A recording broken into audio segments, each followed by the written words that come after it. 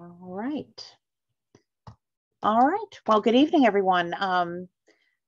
My name is Eleanor Rangers. I'm the president of the Southeastern Pennsylvania Cold War Historical Society. We are a 501c3 organization that's been in existence since 2010. Our primary remit has been collecting oral histories of people who were involved in Cold War related activities in the Southeastern PA area.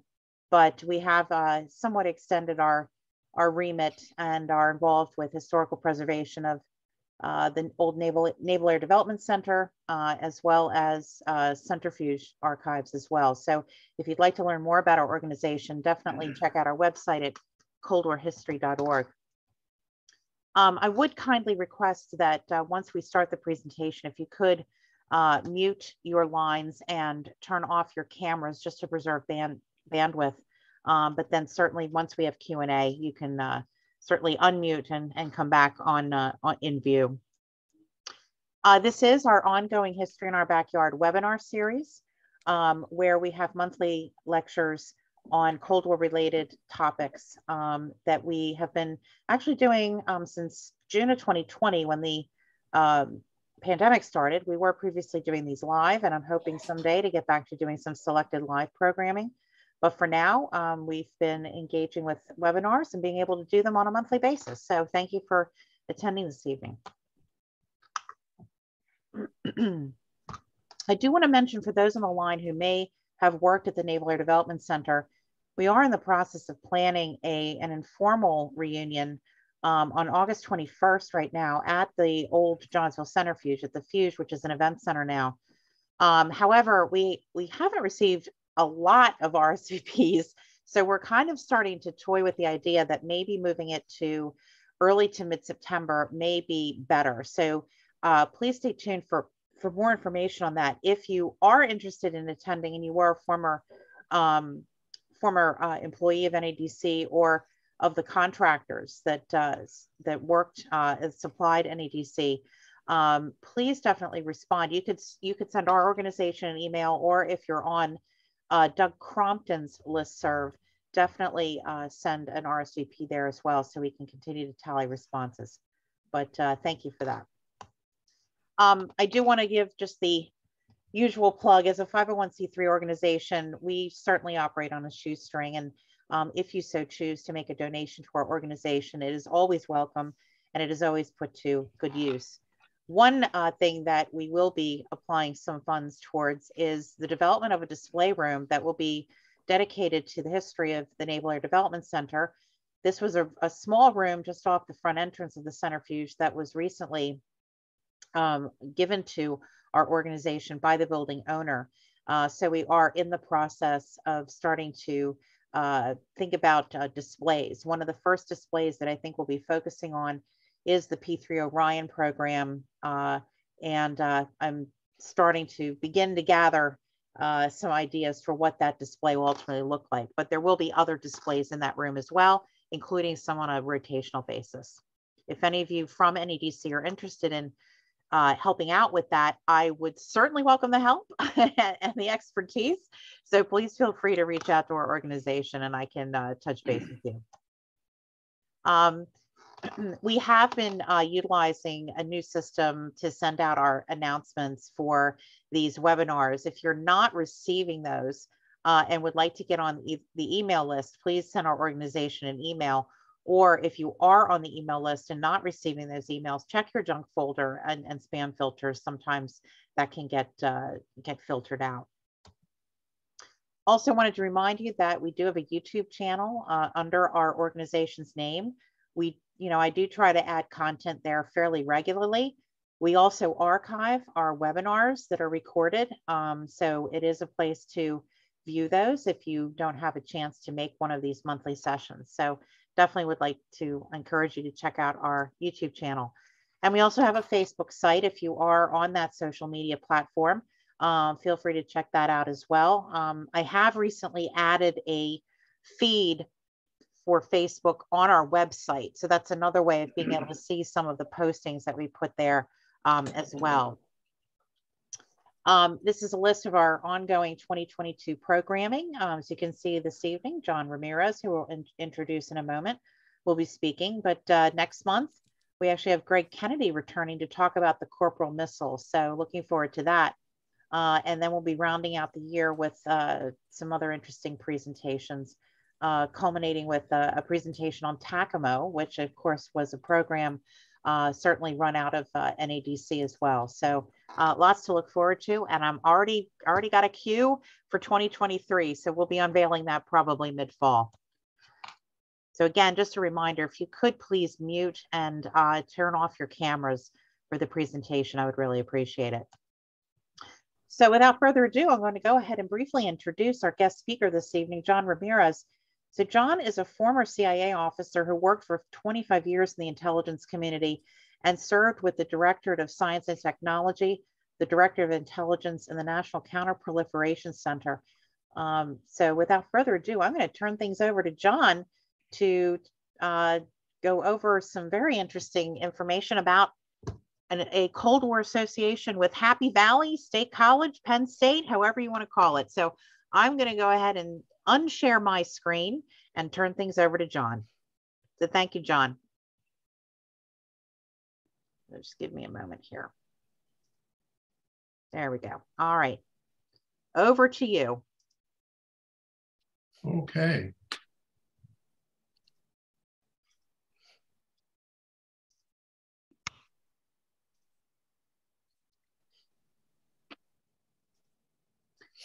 Yeah, and apologies to those that were sitting in queue while we were making our introductory remarks, but hopefully everybody's in now.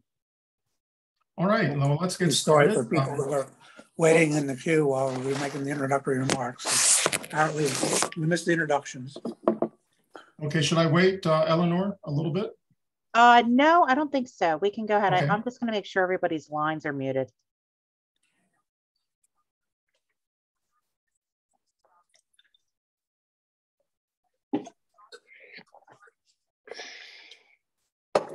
She probably didn't do something.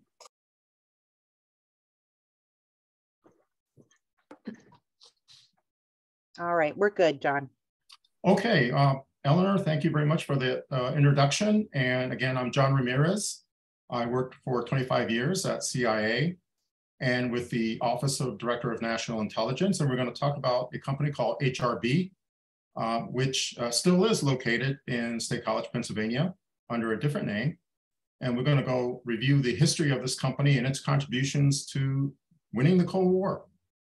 And as a CIA officer, I am obligated by regulation to show this statement that CIA actually has reviewed my slide presentation you're about to see and deemed it to be unclassified in its entirety. A little bit about my background. I was mostly in the technical intelligence area of CIA, with the Director of Science and Technology and with weapons intelligence analysis with the Director of Intelligence, and served with the National Counterproliferation Center in the ODNI, which was mostly focused on weapons of mass destruction. I'm also a Navy veteran. I was an electronics warfare technician serving on board 2 ships, one out of Pearl Harbor and one out of Norfolk. We're going to look about HRB history, some of its accomplishments, the very important analog to digital era, which went from airborne to space-based, and look at a few distinguished HRB employees that you may not know were associated with this company. So HRB actually stood for the last names of its founders, George Haller, Richard Raymond, and Walter Brown. They were associated with Penn State University and have served in various capacities with technical developments in the military during World War II. And after World War II, they were working on a mapping project for the Army Air Force, which was the Air Force before the department was set up in 1947.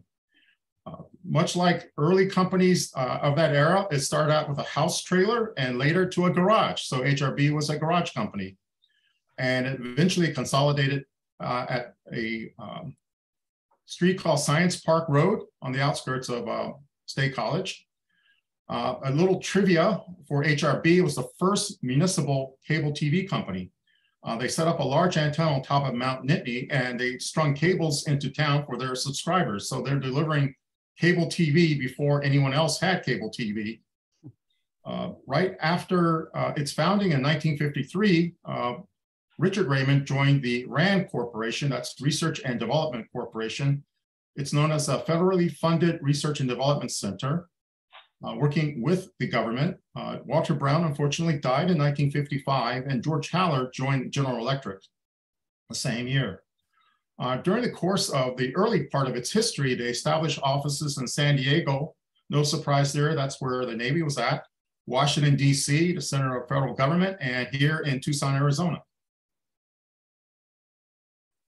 Some of its corporate acquisition history. In 1958, it was acquired by a company called Singer Defense Systems Group and became HRB Singer for most of the Cold War. It was then acquired by a company called Hudson Corporation in 1988 and was sold to a corporate raider who in turn sold it to E-Systems of Dallas, Texas in 1990.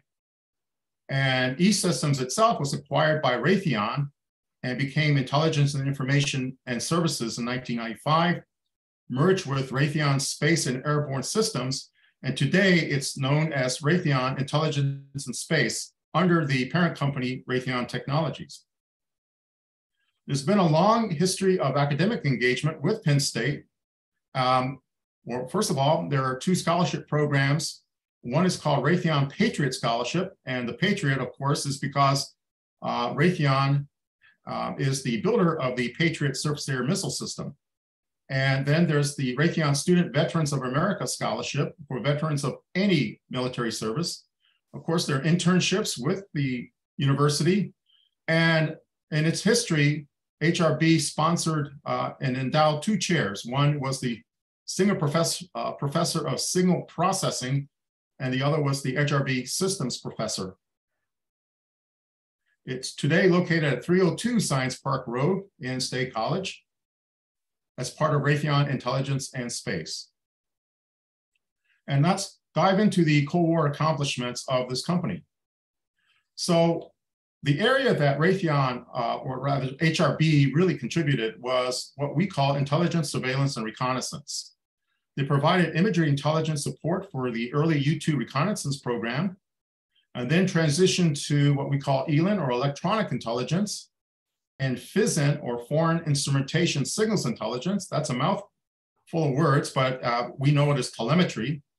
And they supported CIA, the Air Force, and the Navy reconnaissance programs in these areas, and acquired electro-optical intelligence expertise, and that's like infrared.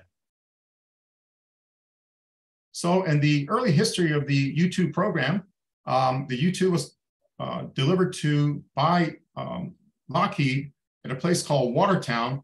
In CIA, we also know it as Station D, and you might know it as Area 51.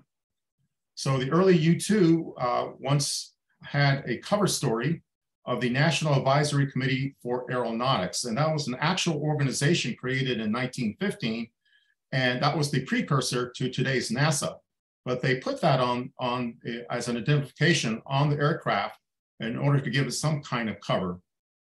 There were various electronic systems for the U-2, and they were designated using Roman numerals. And HRB, according to the declassified documents I could find, built systems 7, 8, 10, and 17. And recently, on July the 1st, the CIA declassified a very good documentary about the U-2 program at Area 51. And that picture shows the electronics bay of engineers and technicians installing one of the electronics packages on board the U-2. Now let's look at System 7 first. System 7 came about when we discovered that, as we were doing with the captured V-2 rockets, the Soviets were also testing V-2 rockets, and we needed to collect what kind of data was being transmitted by the V-2 telemetry packages. Well, fortunately for us, we discovered that the Russians did not change or swap out the German telemetry package. Since we had a copy of the V-2, we knew exactly what frequencies they were using. It was the same frequencies, in fact, we were using to test the V-2. So we were able to develop a System 7 through HRB, It had 6 tuners covering different parts of the radio frequency spectrum. And back then, they can only record 12 minutes of data on each of the 6 tuners. So 12 times 6, you have about 72 minutes of data on magnetic tape. It was first deployed on a U-2 on June the 9th, 1959, and it was so successful that it was utilized in 22 other missions with the U-2. Now, System 7 was so good that the Navy got wind of it, and they wanted their own system for an aircraft they were developing for reconnaissance, and that aircraft was the Sky Warrior. This led to a System 8.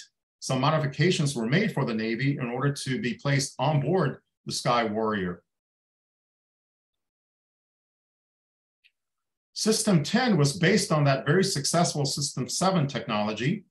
It was designed to collect a special class of radar signals known as ABM, or anti-ballistic missile radars.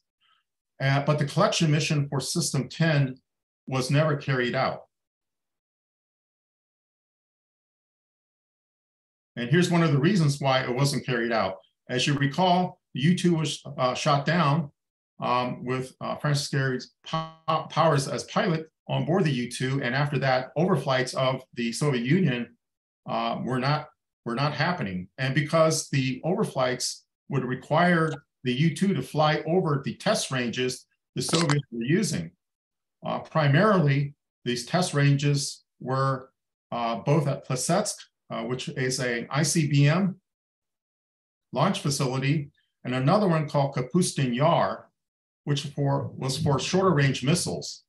And what the Soviets were doing was, for the Plesetsk to Kamchatka path, which is about 5,800 kilometers or 3,600 miles, they were testing 4-range operational ICBMs that they were using as well.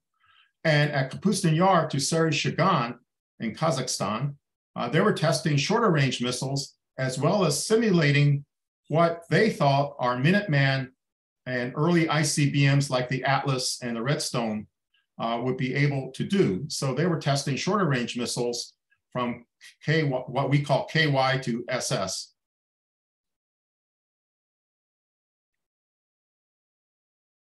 And here is System 17, which was another attempt to collect against the Soviet anti-ballistic missile radar sites at the Saryshgan Missile Test Center. And the photograph shows the triad engagement radar, and next to it, you'll see a launch tube. And this was the primary anti-ballistic missile system that the Russians deployed to defend Moscow with these triad radars. And we wanted to collect the signal from the triad radar, as well as any telemetry that may have been emanated by these ABM interceptors under test. And System 17 expanded on System 7 by having much wider bandwidth radars with some kind of direction finding antenna capability. Now, the plan was to fly U-2s in between Kazakhstan and the People's Republic of China. Because at the time, we knew that the Soviets could shoot down a U-2, but we didn't know whether the Chinese could shoot down a U-2. Well, we did learn that they were able to, using the same system that they acquired from the Soviets. And previously, you had a talk on the SA-2 missile system. And so that variant of the SA-2 used by the Chinese was successful in shooting down U-2s. And this picture shows a U-2 shot down by the Chinese. It's a Taiwan U-2 flown on our behalf by Taiwanese pilots. Now, we were expecting to have a long tip-off time where we would know that the Soviets were preparing to launch a missile, but the tip-off time was reduced to just 1 hour, and we could not get a plane up there in time in order to be able to monitor any of these tests.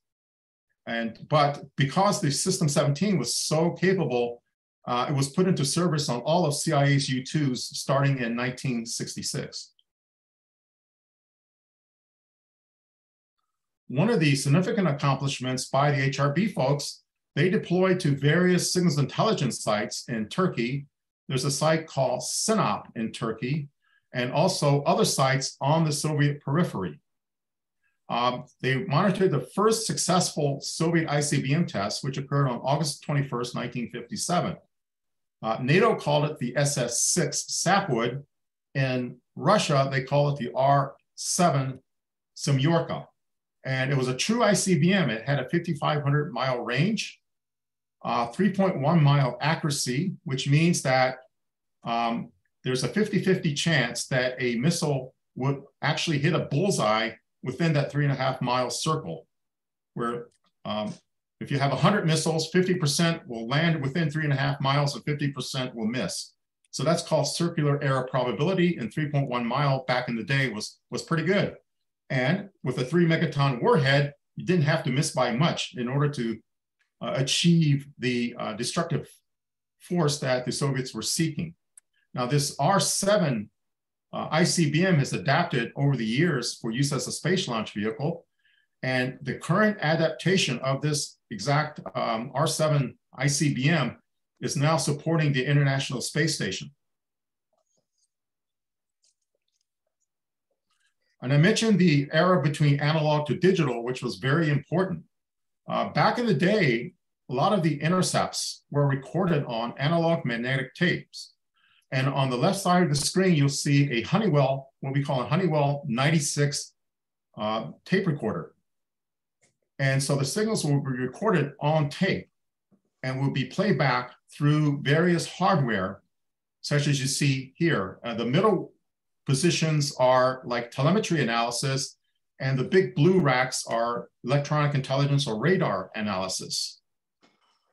And all of the major intelligence agencies in weapons intelligence had these signals and analysis laboratories in their various facilities, and they took up a lot of space because they had like actual physical tape recorder units, tuners, demodulators, oscilloscopes, all of the equipment you see up in the racks. They had mechanical analog patch cords, which required a human operator to patch one piece of equipment to another piece of equipment in order for it to be used. And as far as analysis, you eyeball it basically, or print it out on thermal paper. And reams of thermal paper, and taking like protractors and rulers and whatnot to start measuring the signal. So that's how we did it for many decades, from the 50s, 60s, and 70s. And in 1980s, we discovered that digital was the way to go. And that's because we started flying satellites.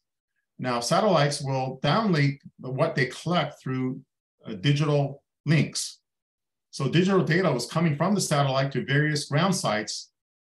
And this completely revolutionized signals analysis. HRB was one of the primary leaders in digital signals processing. And I'll stop right here. And this is the only technical part, but I promise you'll be able to understand this technical part. So here's the technical part, analog to digital in simplest terms. You see a waveform up here, analog signal. And what we did was we basically picked off and selected a series of points on that waveform. And then that's called sampling. And then a process called quantization. With those points picked off from the waveform, we assign arbitrary values, relative values between 0 and 255 base 10. So you see the quantized values in this graphic.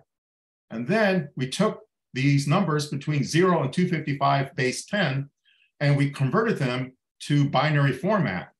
So 0 in base 2 or any base will be a string of zeros, and since it's 8-bit, we had 8 zeros, and the value 255 will be 8 ones. And so that encoding helped us because computers understand encoding. They don't understand numbers, but they do understand binary ones and zeros. Now, in order to get from an analog waveform to a digital waveform and be as accurate as possible, there's something called the Nyquist rate, and that's named after a physicist named Harry Nyquist. And he worked for AT&T. And he discovered that in order to reproduce close to or as good as the original analog signal, we needed to sample that analog signal at twice whatever the bandwidth of the analog might have been. So in this example, you can see that we have an analog signal. And then if you undersample, don't have enough samples, we don't have anything close to what the original analog looked like. So this is undersampled. And then when it's properly sampled, you can see that the tops of the samples more closely resembles the analog signal. So for 6 megahertz, for example, 6 million cycles per second or 6 megahertz bandwidth signals, we required a 12 million samples per second. That is 12 million cuts at that analog signal every second that analog signal is transmitted.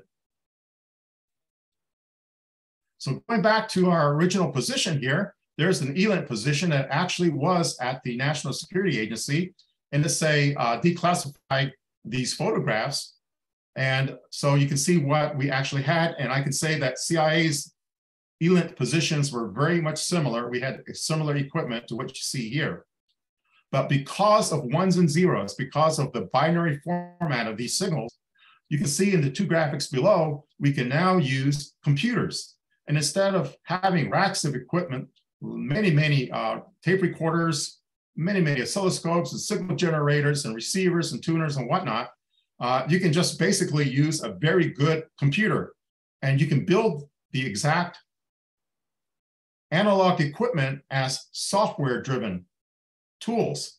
And so you see the two graphics here of various actual radar signals being displayed by this is a non-HRB example, an unclassified example of what a digital signal processing waveform would look like using software instead of the hardware. So that's digital signal processing. And all of that was a way of introducing airborne to space. So airborne reconnaissance primarily was based on several aircraft, the Cobra Ball aircraft, Rivet Joint, and Combat Scent. And these are flown by the Air Force, the 55th Wing, which is based in Offutt Air Force Base, Omaha, Nebraska. E-Systems was one of the companies that acquired HRB from the original owner, Hadron. And because E-Systems was a system integrator for these RC-135 aircraft, by extension, then HRB, and which was now called E-Systems, gained some expertise in a lot of the sensor packages on board these aircraft.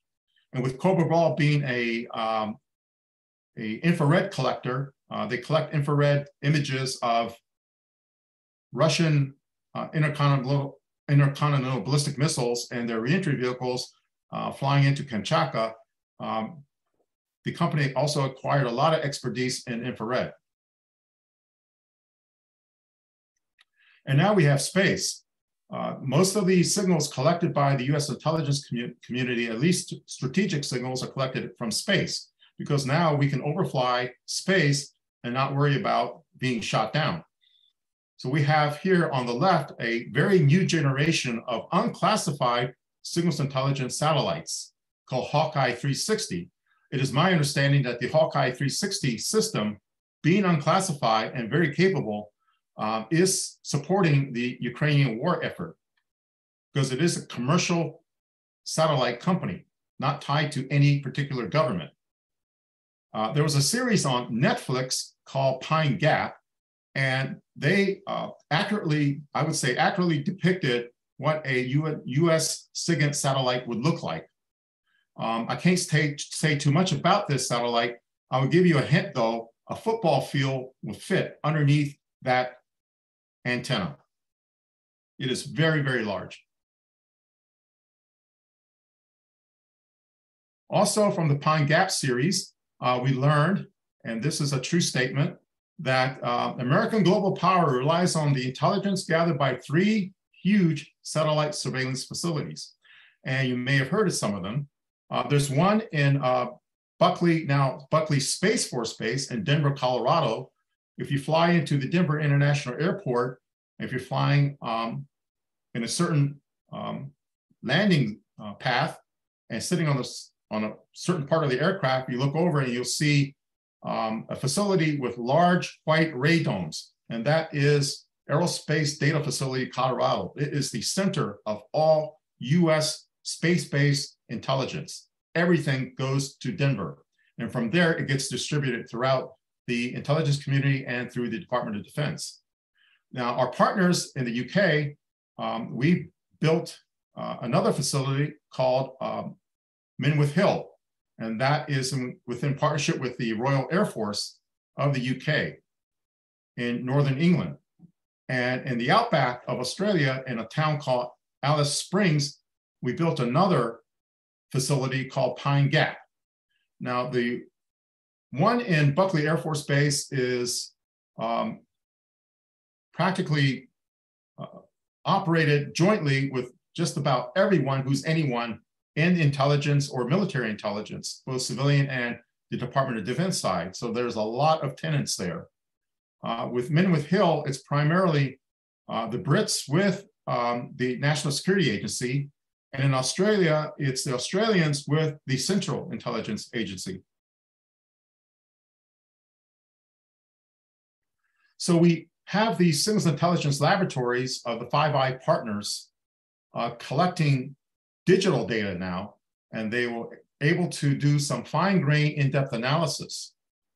HRB, as a contractor, was also able to receive some of these data, and from their perspective, because they build both hardware and work with the Department of Defense in building hardware, they're better able to look at some of these signals and tie it with weapon system capabilities. And those capabilities, from analysis done by the government side and the contractor side, drove a lot of the Department of Defense's acquisition of weapon systems. So we knew what strengths the adversarial weapon might have, and also take advantage of vulnerabilities that they may exhibit, and built it into our weapon systems to overcome the strengths and take advantage of these vulnerabilities.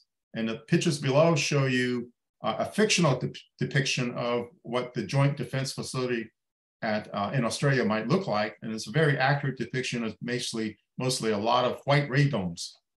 And from that series, you'll see some positions there with a lot of screens. And if you go to these facilities, there's basically what you see is a lot of screens with various depictions of signals, of data coming in, and then they're able to digitally record it and then transmit that digital recording to their customers, which will be us in the intelligence community. Now, I mentioned before that we had partnerships with the Brits and the Australians. HRB hosted a lot of technical analysis conference there at State College at their headquarters. They were called periodic analysis reviews, and they were attended by signals intelligence analysts from the US, from the British government, mostly the Government Communications Headquarters, or GCHQ, and their Ministry of Defense, and the NSA counterpart in Australia, the Australian Signals Directorate.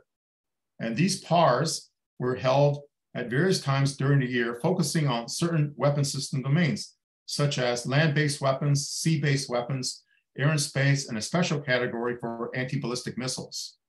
It was an opportunity to share our analysis for peer review from our counterparts, both internationally and within the US intelligence community. And it gives opportunities for contractors like HRB and other contractors invited to these technical analysis conference to show off new techniques and new tools. There are two distinguished employees I want to highlight. One is Dr. James L. McLucas. Now, he received his PhD from Penn State University in 1950 and went on to become both its vice president and technical director, and eventually president of the company. And then he entered government service with the Department of Defense, being the deputy director of Defense Research and Engineering for a few years, joined NATO for a few years as their assistant secretary general for scientific affairs. Now, Minor Corporation is another federally funded research and development center, and he was president of that for 3 years, became director of the National Reconnaissance Office, and then Secretary of the Air Force, and concluded his government service as being the administrator for the FAA. Now, Dr. McLucas, when he was at Penn State, hired this gentleman, William J. Perry. He was a doctoral candidate in math when he was attending Penn State in 1951, and he was hired on by HRB as a student employee, earning his doctorate as well as working for HRB. He went on to be director of the GTE Sylvania Laboratory, and later founded a major laboratory called ESL, or Electromagnetic Systems Laboratory, for a number of years, became Undersecretary of Defense for Research and Engineering, Deputy Secretary of Defense, and ultimately Secretary of Defense. Dr. Perry is still with us, and he is now serving as Professor Emeritus at Stanford University. And basically, folks, that is the presentation. It's very short and sweet. I just wanted to cover a little bit of what HRB did from State College, and these are the sources of the information I presented, unclassified sources in order to present the information. And now I'm pretty much open for questions. Wow, great. All right, well, thank you, John. That was really interesting. I do have some questions in the queue, actually, that I'm going to ask. There was a question about where was the U-2 flying in 1966 when you were talking about the U-2 program? It was flying on, it was used on the periphery of these countries. So we couldn't overfly, of course, the Soviet Union, and we wouldn't overfly China. But from the periphery of these countries, they were able to fly from various bases.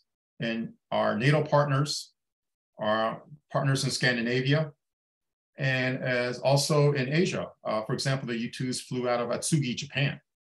Atsugi Naval Air Station, Japan. And flying out from Pakistan, for example. And at that time, we had a relationship with the Iranian government through the Shah of Iran, and CIA had various ground sites there, and we also were able to fly U-2s from Iran. So peripheral countries was where the U-2s flew from.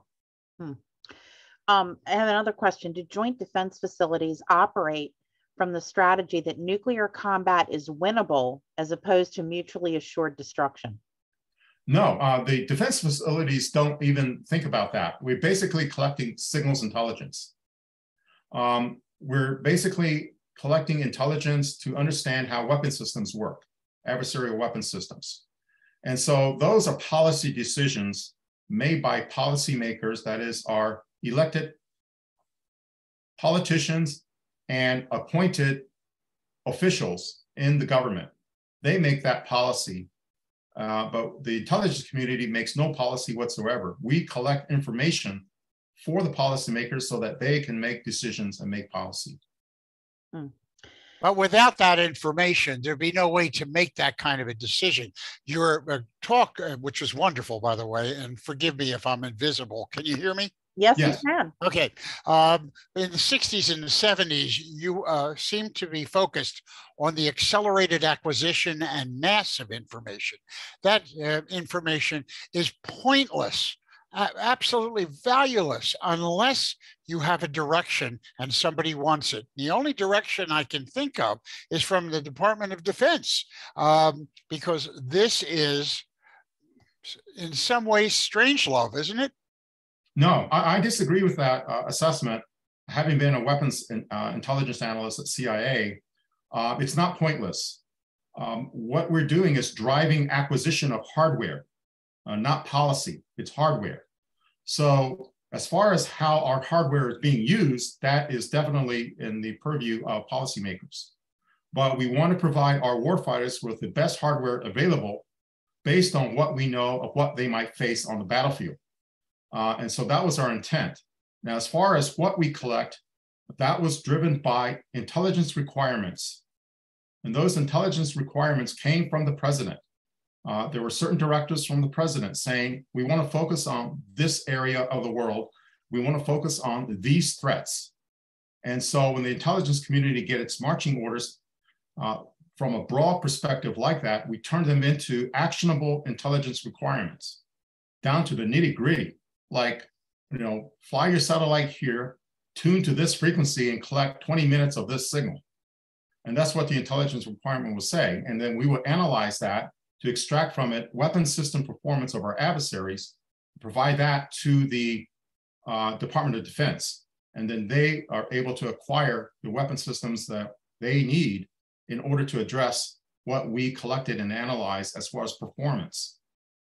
So as far as war fighting, as the decision to go to war and what was once called a PSYOP, the single integrated operational plan for the use of nuclear weapons, that was all done by like policymakers.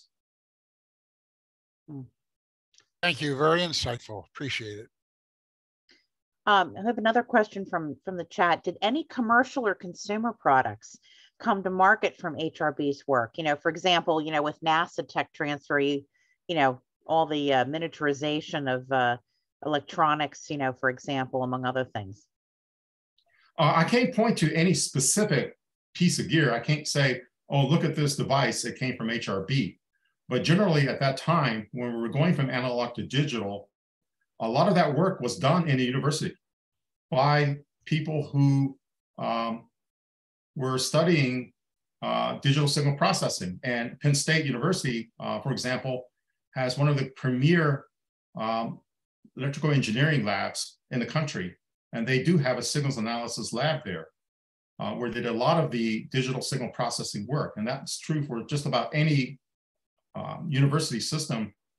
In academics, they were looking at how to deploy, to create, to manufacture digital systems based on a lot of the pioneering work that was done. So I can't point to any particular one, but because if you look at the founders of the digital age, you look at Silicon Valley. They were all like trained in these various universities. And a lot of these universities had partnerships with the US government, with the military. And I'm sure there was some cross transfer of technology going from one to the other. Yeah. It's not necessarily the technology that's classified, it's the application of the technology that's classified. Mm. So that's why you can have a commercial imagery satellite from Maxar Technologies, which provides all of the imagery you see, most of the imagery you see in Google Earth and Google Maps. You have that's commercial unclassified. And then you have this new Hawkeye 360 signals intelligence system collecting signals that's unclassified, and they were all derived from originally classified technologies from the National Reconnaissance Office. Wow. I'm wondering, just a kind of a general question about, imagery intelligence. And, back before the digital age, obviously you'd have to get those magnetic tapes from the U2 out in, Watertown to HRB. Was that transfer via the CIA or the military? I'm just curious. I don't know whether that's possible to disclose, what the chain of command is to try to get it to HRB to be analyzed. That's easy to say because what happened at Area 51 was testing and development. It wasn't operational intelligence. At that point, we're testing new systems and flying aircraft. And so to this day, that's what it is. It's a test facility. Right now, it's being run by the Air Force, Edwards Air Force Base. So we don't actually operationalize any intelligence that is flown back or downlinked to Area 51. That doesn't happen. But the platforms that collect intelligence, they are operated by the US military, the Navy, the Air Force, even the Army. So you have the uniformed services operating the equipment, and they are able to then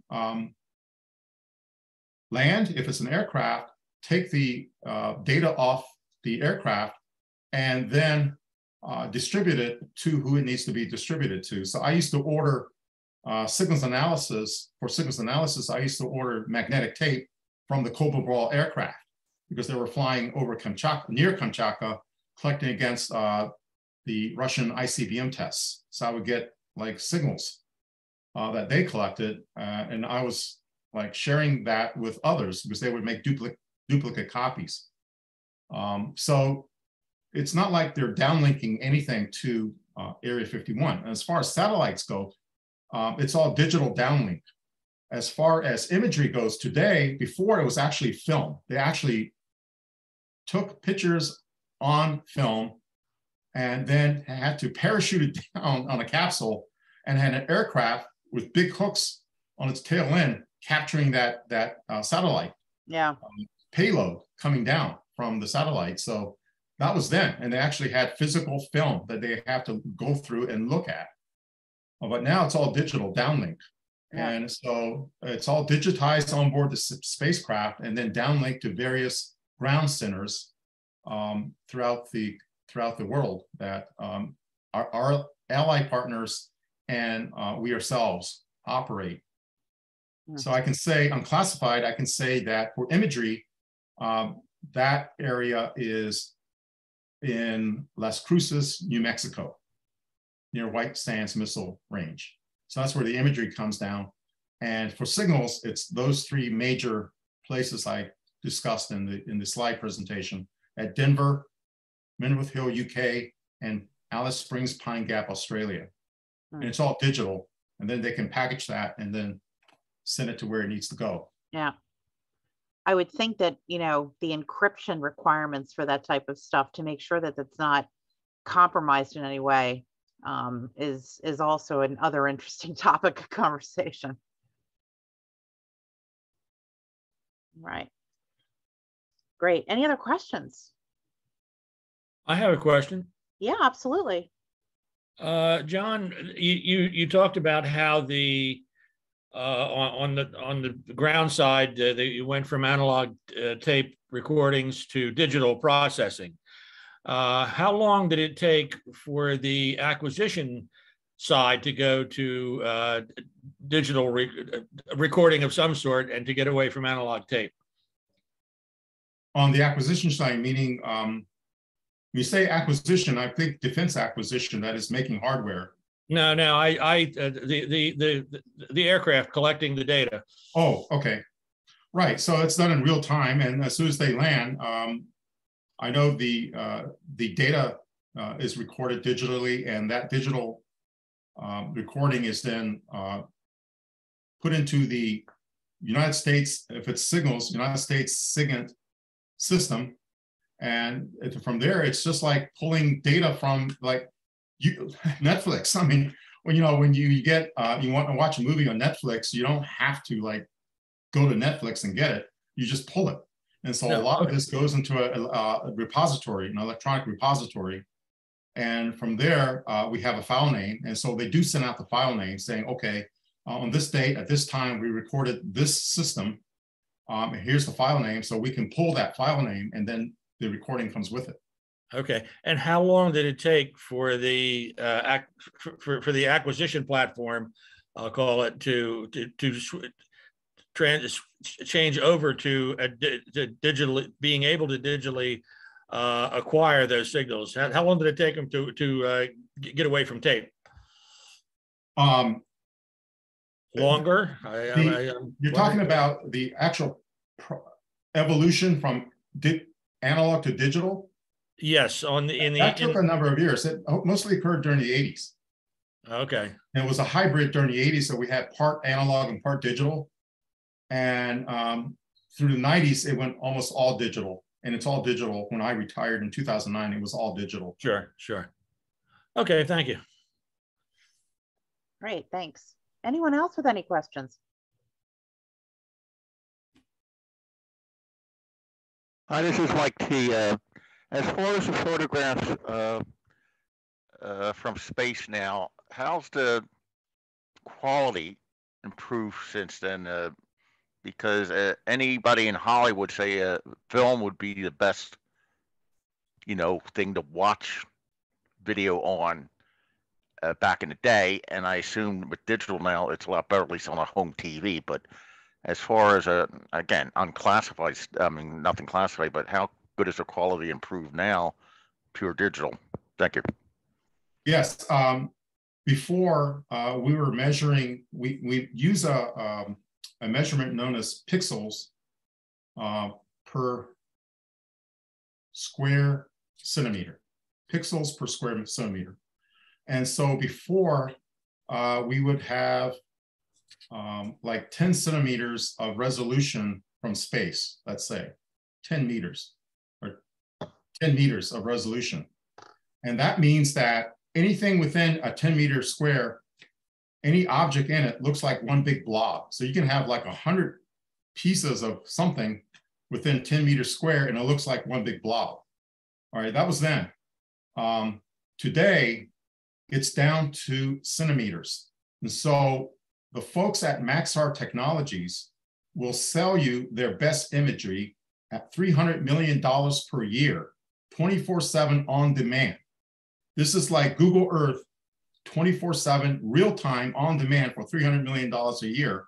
And Maxar can do 31 centimeters per pixel, which means from 600 miles up in space, just take your ruler and draw a little square, 31 centimeters on a side, and put something in it, and you can see it from space. That's unclassified. I tell folks, I can't talk about classified, but as a rule of thumb, divide that by 2. And you'll see what our capabilities are. It is extraordinary capabilities that we have now. Wow. Wow. It's a little scary too, how much resolution there is now.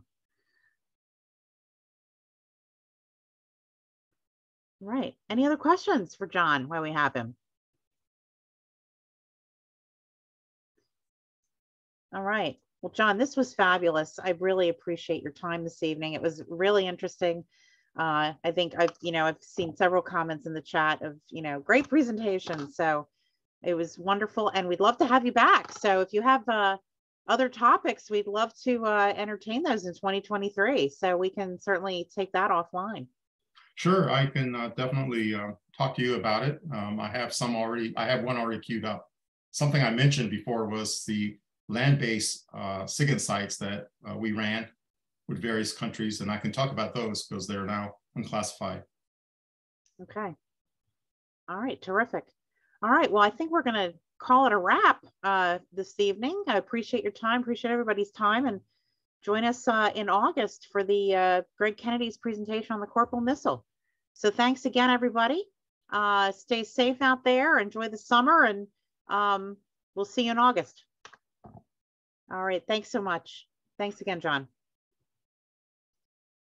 Good night.